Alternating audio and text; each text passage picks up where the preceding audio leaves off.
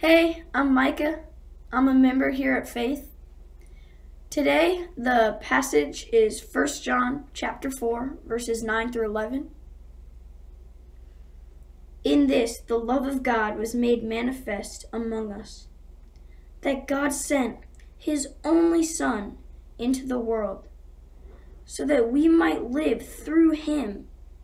In this is love, not that we have loved God, but that he loved us and sent his Son to be the propitiation for our sins. Beloved, if God so loved us, we also ought to love one another. This is the word of the Lord. Thanks be to God. Hi, welcome to our Good Friday sermon, coming straight to you from my living room. We are quarantined here due to circumstances out of our control. So I appreciate your patience with us. This is the first sermon I've ever given from my living room, so it's a little bit awkward. But my guess is this is also the first Good Friday service you have watched from your living room. So that is also awkward, and so I think we're both in the same boat here. And so I appreciate you joining us this evening. I recently read a book called The Volunteer. It was a great recommendation from Alice Vernon, and it's the story of Witold Pilecki, and this is how the introduction starts. Witold Pilecki volunteered to be imprisoned in Auschwitz. It's an incredible story of a Polish resistance fighter who voluntarily got arrested by the Nazi soldiers rounding up Jews so that he could work for the resistance from inside. He willingly submitted himself to the suffering of the most infamous concentration camp of the war because he loved his country and was willing to do whatever it took to save it. I have a cousin, Sarah, who lives in California, and this week she got on an airplane with 2,000 or 3,000 other medical workers to fly to New York to help with the emergencies with the virus in New York City. She left where she was to head into the middle of the storm, and we've seen countless stories of that recently, of people leaving sort of the safety and comfort of where they are to go into where there's trouble and take risk on themselves for the sake of helping the people who are there. We have doctors and nurses and healthcare workers, even in our own community, right? Even from our own church, and even from our own families, that are doing this every day, risking their own health, their own safety, to go into our hospitals, into our doctors' offices, to be able to care for people who are sick. There's something about these stories that's so compelling for us because we know that this is a glimpse of what it really looks like to love people, to risk, to take something on yourself, to be willing to rescue somebody else who's in trouble. Now, as we talk this evening, part of what we're going to see is that God's love is a rescuing love. It's a love that enters into the mess and brokenness of this world to do for us what we could never do for ourselves. God's love is Jesus taking that brokenness and sinfulness, our sinfulness, on himself, so he could purchase forgiveness of sins and redemption of this world with his life. Jesus didn't enter into the world with just a chance of getting the sickness of sin. He came knowing what he had to do and knowing what it would cost him to do it. And this is why the love of God is most visible through Jesus, who gives his life so that we might live through him. And this is what we're going to talk about from the book of 1 John. You should be able to follow along with us in the order of worship that you got in an email or in your Bible. I'll say, if you don't have either of those, first of all, please let us know through our website. We'd love to send you a Bible. We give away a lot of Bibles, even in lots of different languages. And every time we do, it's a privilege to get to do it. So please let us know, and we'd love to send you one.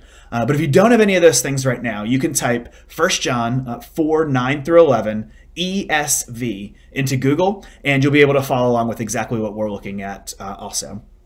So here we go. 1 John chapter 4, verse 9 through 11. We look at verse 9 again here. In this, the love of God was made manifest among us, that God sent his only Son into the world so that we might live through him. God's love is in the person of Jesus. I think this is the first thing we see from our passage. God's love is in the person of Jesus. Look at what it says in verse 9. The love of God was made manifest among us. John is talking about the person of Jesus Christ here. Jesus was made manifest, made real among us. In one of John's other writings, he says, God put on flesh and dwelt among us. And that flesh and bone person is Jesus. God could have sent anything to rescue us, but he sent a person. And I think we understand the value of unmediated flesh and blood people more than ever right now. I know I do. I've seen more of myself on a screen in the last month than I had ever hoped to in a lifetime. But I've also seen other people through a screen more than ever. And we're probably all feeling this loss of in-person, face-to-face conversations.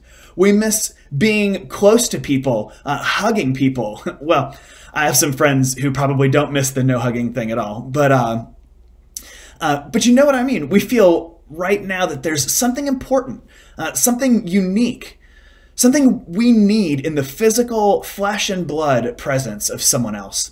God knows this because he's the one who made us this way. So he sends us a person as our Savior. And how does John know that Jesus is this Savior? John saw him, touched him, heard him, witnessed incredible things that he did.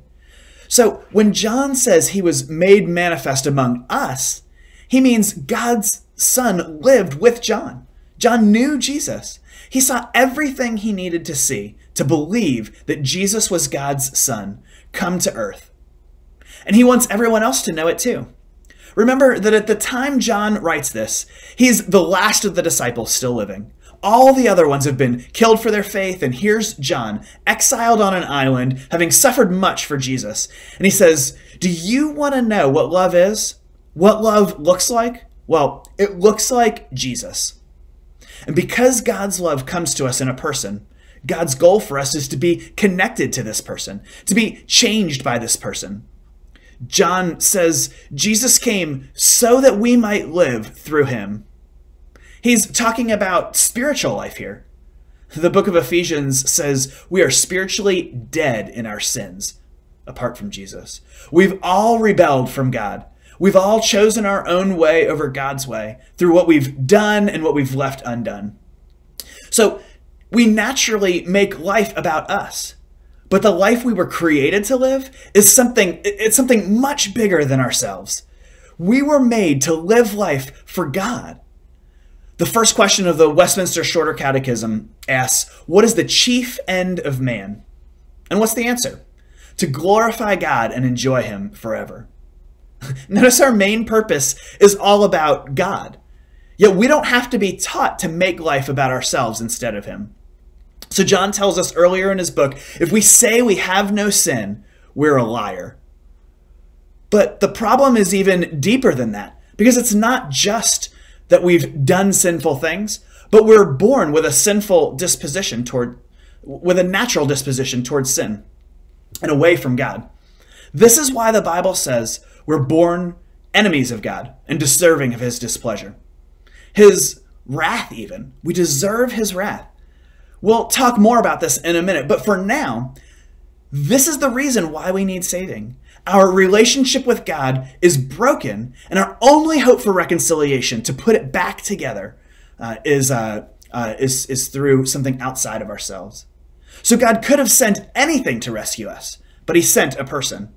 And he could have sent anyone to rescue us, but he sent his Son. So God's love is in the person of Jesus. But, like we'll see in this next verse, God's love is also through the sacrifice of Jesus. Look at verse 10 again. In this is love, not that we have loved God, but that he loved us and sent his Son to be the propitiation for our sins. Now, there's a couple of things to notice in this verse. The first is that he starts by saying that being made right with God is not that we loved God. The Bible's clear throughout. The only way to be right with God through our own effort is to be perfect. This is what we were talking about before. If we're honest with ourselves, we know that we fall far short of perfect. And I think God has been using the fact that I'm in a house with 5 other people and can't leave right now to make me acutely aware of my imperfectness, of my selfishness, my impatience, my quickness to anger, my lack of self-control. And while it's disappointing to see this stuff and to see it come out so regularly, it's God's kindness to remind me that I need him as much as anyone, probably even more so. Now, our temptation is to think that since we've wronged God, we can just do some good things to make up for the bad things that we've done. And maybe if we can just do more good than bad, the scales will sort of tip in our favor and God will accept us.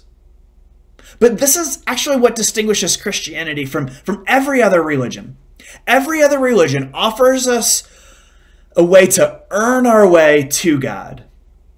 If we do a certain amount of the right things in the right way, God or the gods will be appeased, and we will have earned our way to God. But John is saying the gospel of Jesus flips salvation around. He says we're not saved by anything we do, but by faith in something that someone has done on our behalf, something we could never accomplish on our own. See, the Bible tells us the wages of sin is death. The wrongs we've committed against God and others deserve punishment, judgment. Now, people tend to bristle when we talk about the judgment of God. But we all understand that judgment is a part of justice, and justice is a good thing. We wouldn't sit through the trial of Dylan Roof and listen to the details of him walking into Emmanuel AME Church in Charleston, South Carolina during their Bible study and opening fire and killing 9 people and think, well, this is bad, but if he says sorry, like really nicely, or if he can do some really nice things for people to make up for it, then that should be enough and he doesn't need to be punished. No. Justice begs for a guilty verdict and a punishment that fits the crime. Well, God is just, so our breaking of his law demands justice. We're guilty of cosmic treason, as R.C. Sproul called it, and the punishment we deserve is the wrath of God. But the hope that we have on Good Friday is good news. It's this gospel message that even though we can't earn our way to God, even though we have not loved God, what does the rest of verse 10 say? God loved us and sent his son to be the propitiation for our sins. This word propitiation is only used a couple of times in the whole Bible. And it's not really a word we use at all in conversation, but it means to appease someone's wrath. So if our sins deserve the wrath of God as punishment, there's really only 2 options for his wrath to be appeased. We can be the object of his wrath and pay for our own sins, or someone can stand in our place to take the wrath our sins deserve. So those sins are justly paid for. And this is what Jesus accomplishes on the cross. He is the propitiation for our sins, the appeasement of God's wrath in our place. This is why God's Savior had to be a person. He had to be a flesh and blood person who could suffer and die in our place. But he also had to be God, because only a perfect person who didn't deserve the wrath of God for his own sins could stand in the place for those who do. This is what we have in Jesus. And this is why it's such a display of God's love. God becomes both just and the justifier as he pours out his wrath on sin, but pours it out on his son in our place. Jesus came and lived a perfect life in our place, a life we could never live on our own, so that he could be our propitiation, our substitute. to suffer and to die the death we deserve because of our sins. So God initiates salvation. While we were still God's enemies and far from him, he sent Jesus to be our propitiation, to die in our place. So through faith in him, we could be made right with God. John, in another place, puts it this way: "For God so loved the world that he gave his one and only Son, that whoever believes in him should not perish, but have eternal life." So, because God has done this for you, we all have a question to ask ourselves. What am I depending on to be right with God? Am I depending on myself, my ability to do good and to be good? Or am I depending on Jesus in my place? To put your faith in Jesus is to acknowledge that you could never be good enough for God. It's to confess your sins, to acknowledge that your sin has separated you from him, and that sin deserves death. And it's to cling to Jesus as your only hope, to believe that it's his perfect life in your place, his death on the cross in your place alone that makes you acceptable to God. This is why it doesn't matter who you are or what you've done. This is why it doesn't matter how good or bad you think you are. Everyone is in desperate need of salvation, and everyone can receive it through faith in Jesus. We can't earn it, and we definitely don't deserve it, but Jesus accomplished it for us and offers it to you as a gift. This is grace. This is God's love for you. So what are you depending on today? Maybe today is the day that you turn from your sin to Jesus. Maybe today is the day that you turn from living for yourself to living for God. Maybe today is the day you move from being an enemy of God because of your sin to a dearly loved child of God because of Jesus who died in your place. Now, let's look at verse 11 quickly. Look at it again. Beloved, if God so loved us, we also ought to love one another. God's love transforms us to love like Jesus. It's interesting that John sees the result of believing God's love for us in Jesus is that we are transformed to love like Jesus.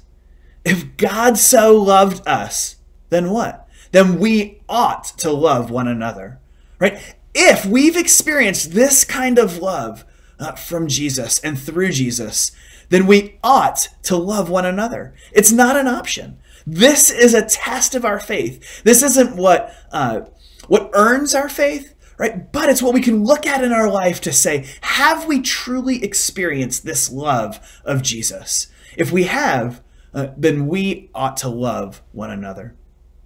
It had happened to John. John witnessed the way Jesus loved people around him for 3 years. Then John experienced God's love for him as he watched Jesus die from the foot of the cross. And from then on, he became the disciple known for love. And it's not just from the example Jesus sets. Something happens when we put our faith in him. We're not just moved from sickness to health. We're moved from death to life. And when we're made spiritually alive in Christ, we're given the ability to live for Christ through loving him and loving those around us. Francis Grimke was a Presbyterian pastor in Washington, D.C. He was one of the more influential African-American pastors of the late 1800s, early 1900s, including during the Spanish flu outbreak of 1918. Listen to what he said about the pandemic he and his people were facing then. He said, God knows what he's doing. His work is not going to suffer. Out of it, I believe great good is coming. All the churches, as well as the community at large, are going to be the stronger and better for this season of distress through which we have been passing. Even in a time of social distancing, of quarantines, of widespread sickness and even fear, God knows what he's doing, and his work is not going to suffer. He's not surprised by this moment, and he continues to work through it. And one of the ways he's working is through you and through me. Through his people who have been transformed so they can love like Jesus. What a moment. What an opportunity to turn this kind of love we've experienced from God into the kind of life God makes possible with him. Sacrificially giving ourselves away to friends and enemies, neighbors and strangers. And not for how it makes us feel or for how it makes us look when we post these things on social media, but simply for the glory of God, the very thing we were created to live for. And not because it will make God love us more, but because he first loved us.